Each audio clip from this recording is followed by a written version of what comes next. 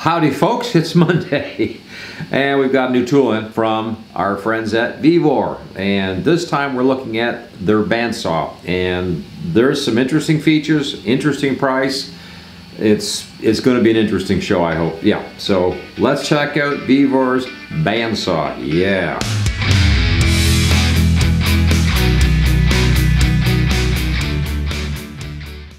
Yeah, so Vevor has a number of different bandsaws and different models, different powers and whatever. So this particular one right here, you can get it in either configuration as a benchtop model, or you can get it with the stand. They call this the 10-inch throat size, this particular model here. And it's really a great sale price right now.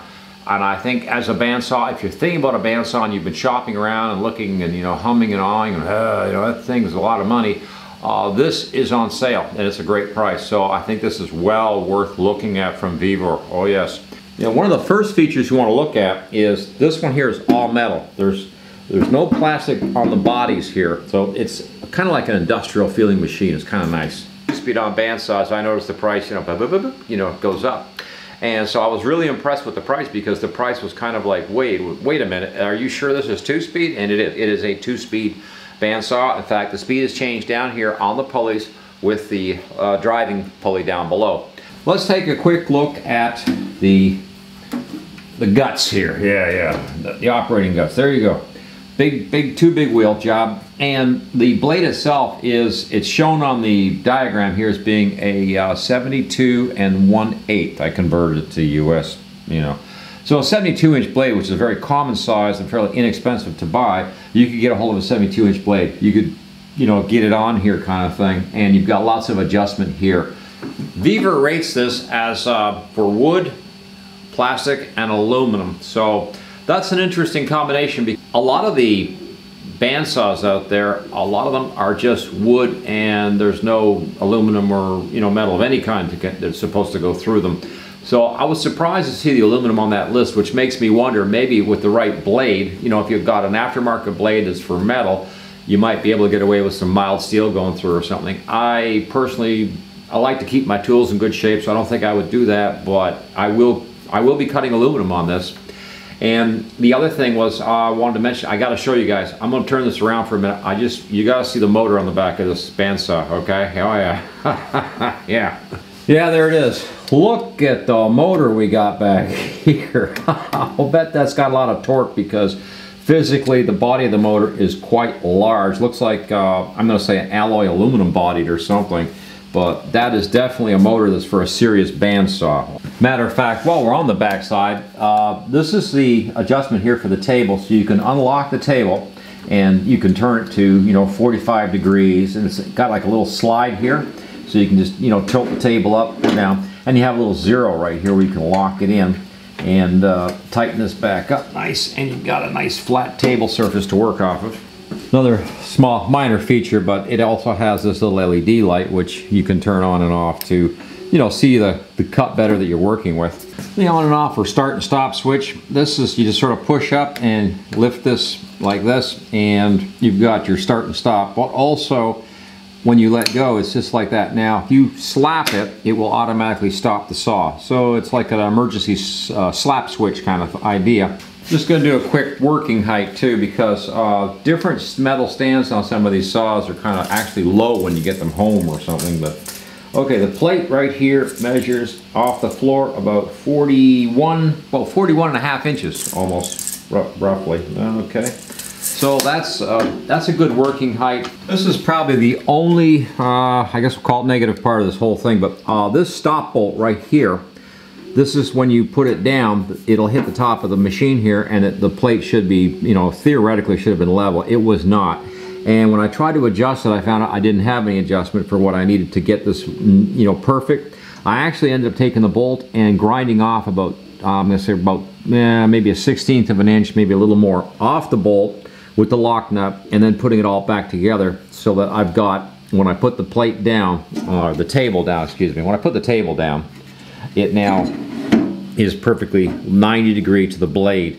That was something that was a little, I guess you could say, a little thrown off by that, and I'm not sure Some people might take that bolt out because you can go past the 45 both ways. Yeah, the table will actually do that if you take that bolt out of the way.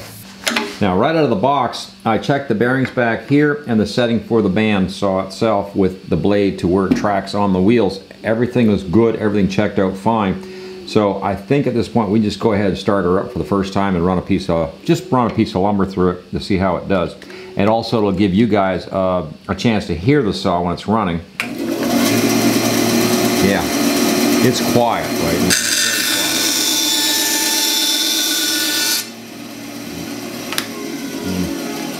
quiet. That's just some flooring, but you can see how quick that went through. And it, yeah, did a nice job on that. Probably cut circles and everything, although this is a thick blade. This blade is, it looks like it came with a blade that's about, yeah, that's a 3/8 blade. Oh heck, why not, right? Just for fun.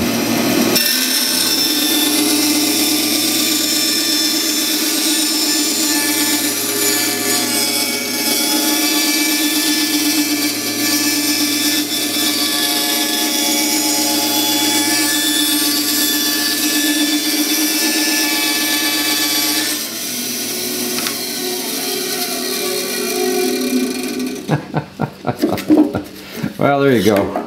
I made a bit of a circle. Not bad, considering.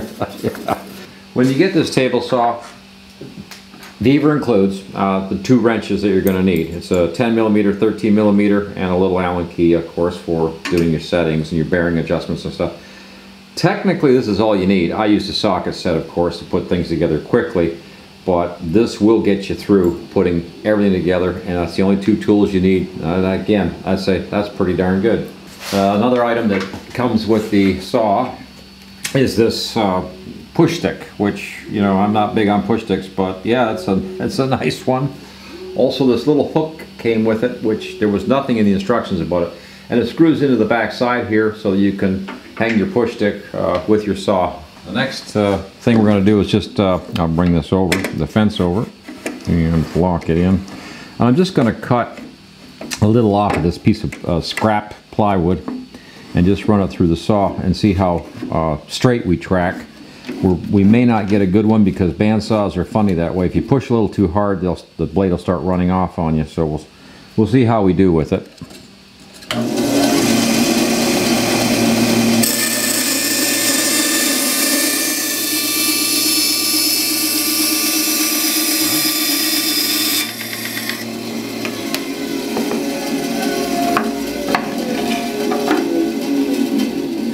Huh.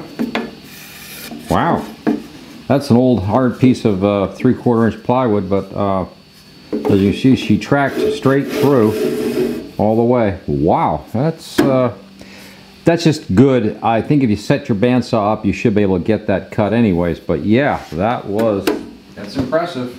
Speaking of adjustments, tracking on the wheels for the bandsaw is done through this right here. This is unlocked right now, but you can unlock this and turn this in or out in order to get the saw blade to track on your wheels. And that's kind of important because you really need to get that done on any bandsaw. Also, the tensioner is right up here, and that's kind of obvious too. Again, unlock it and then you can raise or lower the tension a little bit on the blade. The blade is just, everything's just factory set.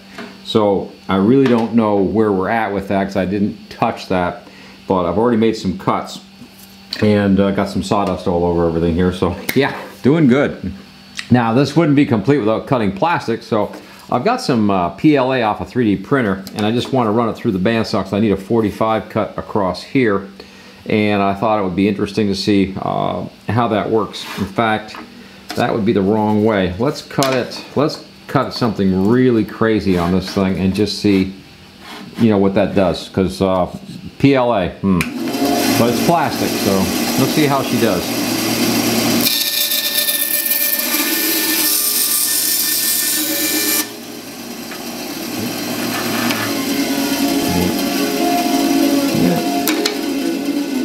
Pretty cool. Yeah, it's not like it was going to be a big tough job on that. I've never cut PLA with a bandsaw, so I thought that's something new. Let's try it. And it looks like we got a nice 45 angle cut there. In fact, I'll even take it one step stupid further, I guess. It's kind of ridiculous, but yeah, there it is. And look at that. It's like, oh yeah. I don't know if you can see that real well, but that's a perfect 45. And I hope you're waiting for this. I'm going to show you a little something. I upgraded a little bit. I did something else besides modifying this bolt and shortening it down a little bit so I could get this plate to be absolute 0 at, you know, give me a perfect 90 to the blade. The saw's unplugged, okay, so nothing, yeah. I'm going to show you what I did. The rubber feet that come with the stand really don't want to stay on, and I hate that. And everything I've got around here, the rubber feet seem to fall off. So I generally, what I do is I'll just drill a hole and drive a small screw through, and I'll show you what I did with this one. Yeah, here we are. This is the bottom of the feet. These little rubber caps are really nice, but they don't like to stay onto the metal, and everything I've ever had always seems to do that. So I drilled a little hole and drove a metal screw through each of the feet and put this little flat screw through here just to help keep the feet on, so I don't have to find a foot in the garage one day and wonder, where'd that come from? You're like, no, this way they're screwed on and they're attached. As we're finishing up here, I will provide a link in the description below where you'll find you can go get this baby nailed, and you'll find it for a great price. Oh yeah, and you need to take a good hard look at it, because the features, the build, you know, for the price, oh yeah, this is definitely a winner. So, and again, it's from my favorite tool company, Vevor, which says right here, oh yeah, tough tools, half the price. Yep, tough tools at half the price. Wow, okay. So here we go. Comment below, which one would you keep? You know, the Craftsman or the Vevor? But personally, my vote goes for the Vevor. The stand is actually a really good stand. The motor's good and strong, and it seems to be a really good bandsaw and a great price. It's also 2-speed, like I was pointing out. The old Craftsman here, she's just a 1-speed. You know, she just that's it, you know. And she's already gone through a lot of parts. In fact, the rubber for the wheels on this thing, I forget what I paid, but it was about, I think it was about $50 or something. It was expensive at the time. And there was some other upgrade modifications that I had to make with it. But over time, it has really been, it's been a good saw. But you know, I think it's time for a nice shiny new one. Yeah. Hey, thank you for watching Coffee and Tools so much. Please like, share, subscribe, and ring the notice bell. We've got a contest coming up Thursday. We're giving something away, and I guess what, next Thursday, I guess probably giving something else away. Cool. Yes. I'm out of here. Over and out.